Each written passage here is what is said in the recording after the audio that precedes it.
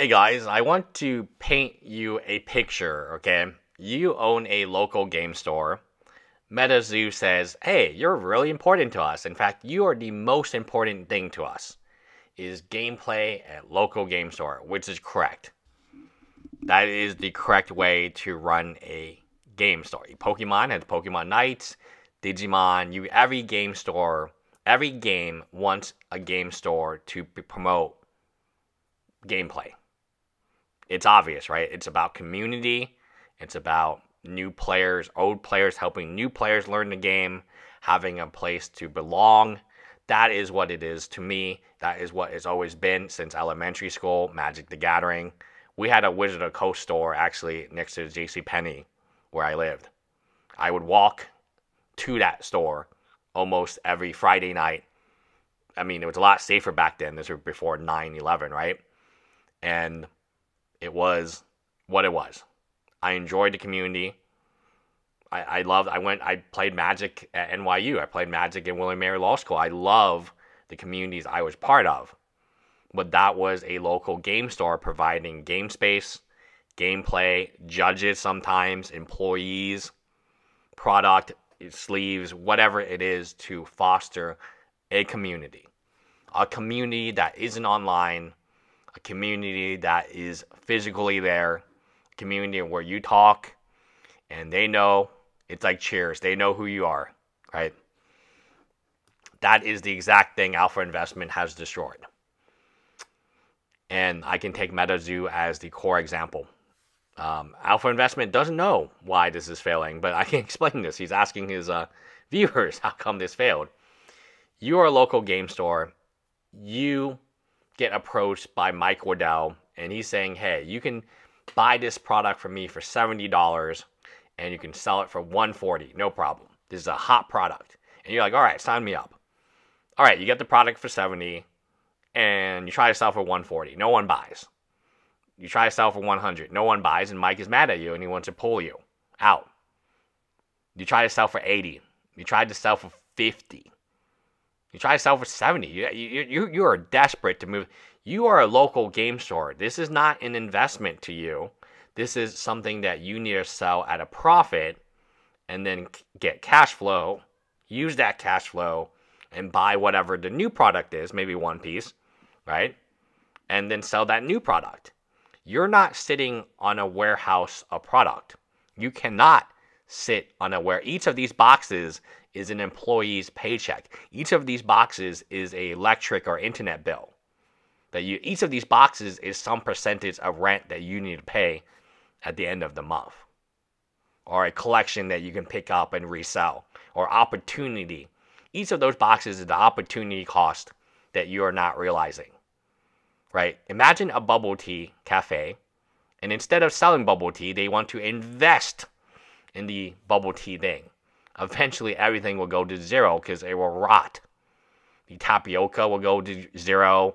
The mixture, even though it has very long expiration dates, will expire. You are a bubble tea place. You're in the business of selling mother effing bubble tea.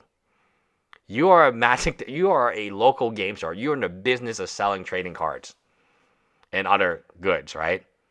And if it doesn't sell, you cannot carry a product that you buy at 70, that somebody like Alpha Investment, a partner, buys at lower than 70, and they give him a promo, and they give him a playmat.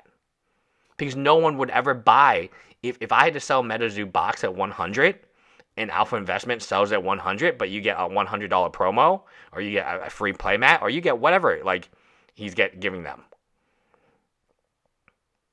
You, as a local game store, probably don't even have a YouTube channel. You don't have an eBay account as massive as him. You are going to be absolutely mauled, obliterated by Alpha Investments. Because you're not buying at the lowest price point that he's able to get at. There's no promo with your face on it. There's no promo mat. There's nothing of this. You are at a severe disadvantage. Say what you will about Pokemon. Say what you will about Magic the Gathering. Say what you will about Yu-Gi-Oh! They don't put stores. They don't have preferential treatment. So I'm just going to go ahead and just say it. They had treated Rudy really, really well, right? He's got promos every set. And you might say, okay, well, this is just how it goes, right? I mean, if you want Rudy to get involved in your game, you must give him promos and free stuff, right? That's what Flesh and Blood did.